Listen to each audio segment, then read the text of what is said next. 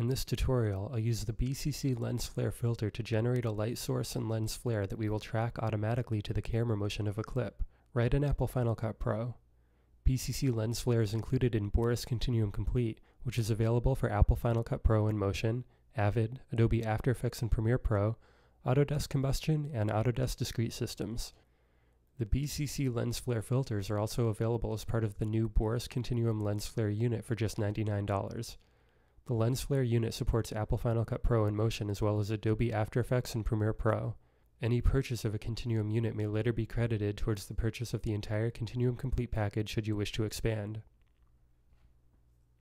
Here I have my Final Cut Pro timeline with the clip I'll use, in this case a shot of a lake supplied by Artbeats.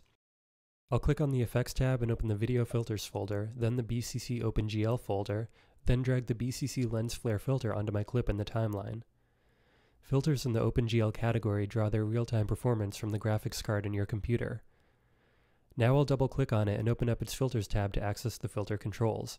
From here I can access the PDF file that comes with every BCC filter. Before we set up the look of the lens flare that we want to add to the image, let's track the camera movement. Open the Motion Tracker group to reveal the motion tracking parameters. We need to find an appropriate area to track on the clip. The area should have high contrast and remain in the clip for the entire shot. As I scrub through, I can see that this area seems appropriate. I'll move the CTI back to the first frame and click on the Track on the Fly checkbox to enable the motion tracker. When you do this, the filter displays the motion tracker boxes over the image clip.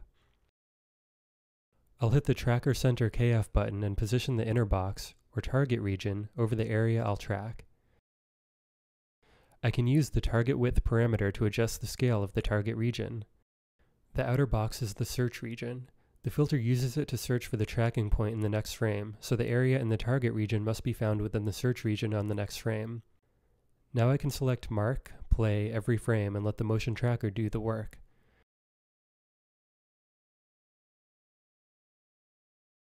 When tracking is complete, there'll be a line drawn across the image indicating the path that the camera took.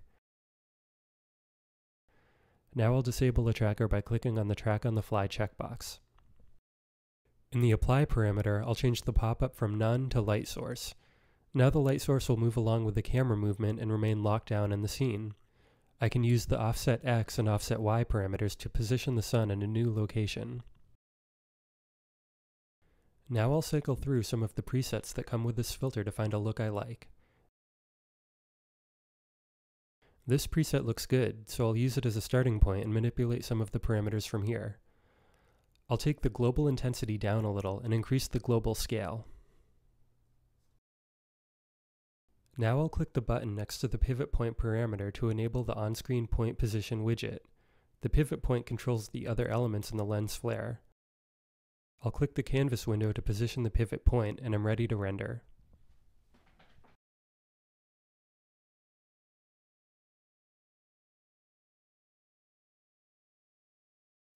For more information on any Boris product, or to download free, fully functioning 14-day trial versions, visit boriseffects.com.